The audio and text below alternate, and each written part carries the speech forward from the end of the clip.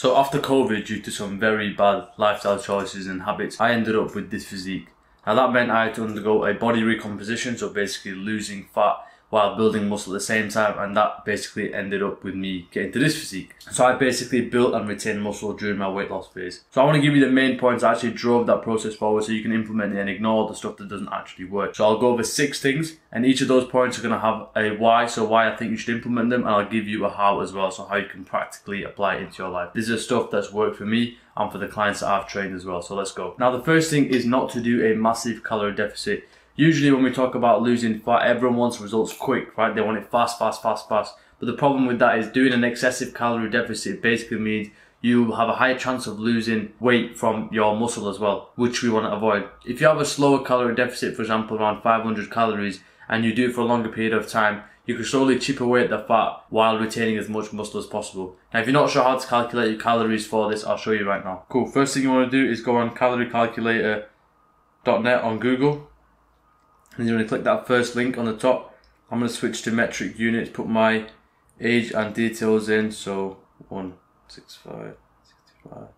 Exercise 45 times a week. Make sure results in calories and Mifflin saying JEOR.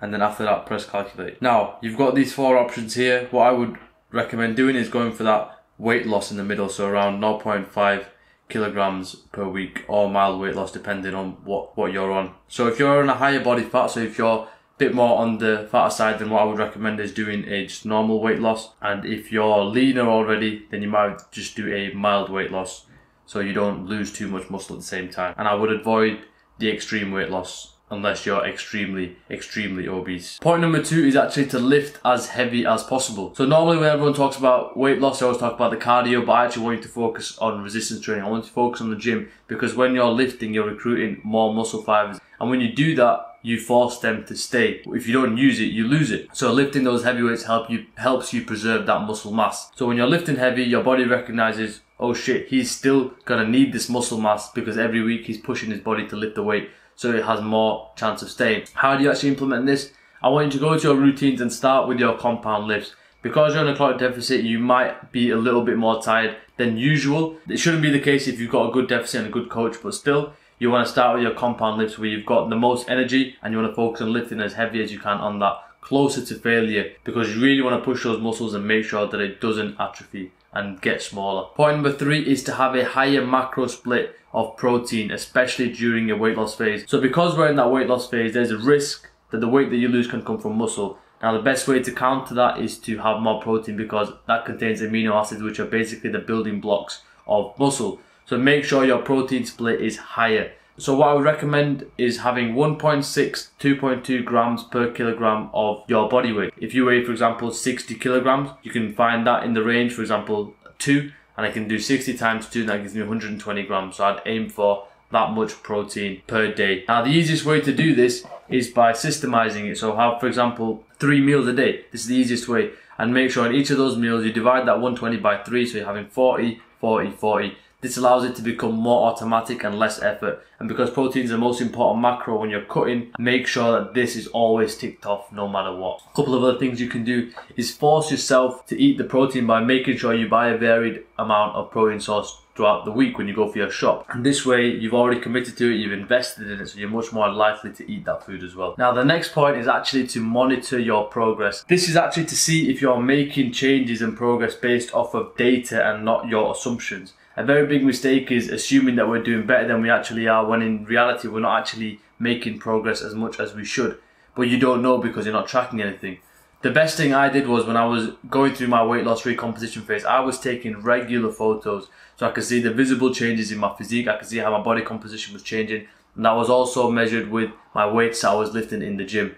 I didn't look too much at my body weight because it didn't really matter to me. As long as I was feeling good and I was strong and my body looked a certain way, the number on the scale doesn't really matter too much to me. If in 3 weeks you start to see you're losing too much muscle, maybe you can up the calories a little bit, or you see that you're not losing enough fat, then you can drop the calories a little bit, or maybe add in a day of cardio, walk some extra steps. But the whole point being is you can't make any adjustments if you don't know what your position at the moment is. The next one is very, very important, is actually to manage stress. So when you're stressed, your body releases a hormone called cortisol, And if you have elevated levels of cortisol, it can cause muscle breakdown, which you want to avoid at all costs. So what you want to do is practice ways to deal with stress, such as mindfulness, meditation, journaling. And then another problem with stress is obviously when it's elevated, you need to bring that back to normal. And this is where a lot of addictive habits come in. For example, binge eating, smoking, taking drugs. All these things like video games and wasting time are always done to help you combat the stress because you don't have a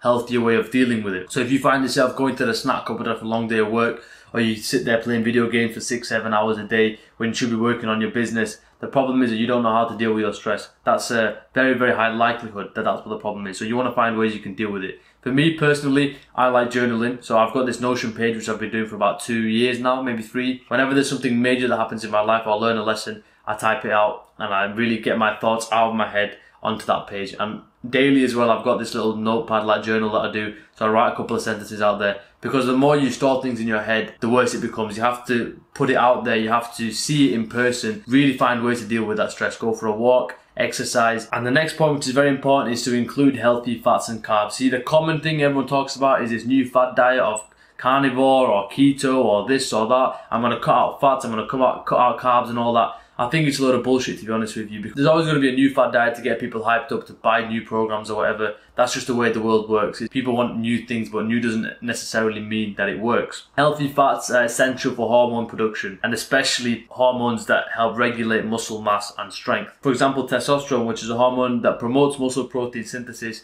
and reduces the chance of muscle protein breakdown. Got another one, growth hormone, which stimulates muscle growth. Got another one called IGF-1, which is insulin-like growth factor 1. And it works in conjunction with the growth hormone to repair muscle and help it grow. We've got another one, for example, insulin, which you may have heard of before, which helps cells take up glucose and amino acids, promoting protein synthesis and reducing the chance of protein breakdown. So all these hormones are so vital, and the problem is when you're cutting out those healthy fats, it's very hard for your body to produce those hormones. So make sure you're including healthy fats into your diet. Examples of that can be olive oil, avocado, nuts, things that are very natural, that are, found in the ground type thing. And another very good one is fatty fish as well. For example, tuna, prawns, shrimp, anything that you can find that's natural like that will be very, very good. Not only your muscle building, but even your heart as well. And with the carbs during this fat loss phase, like I mentioned, we're going to be in a deficit. You want to be timing your carbs around your workout, so you get that spike of sugar, which is going to give you the energy to train, and especially have them post-workout as well, to enhance your muscle recovery and manage your cortisol levels as well.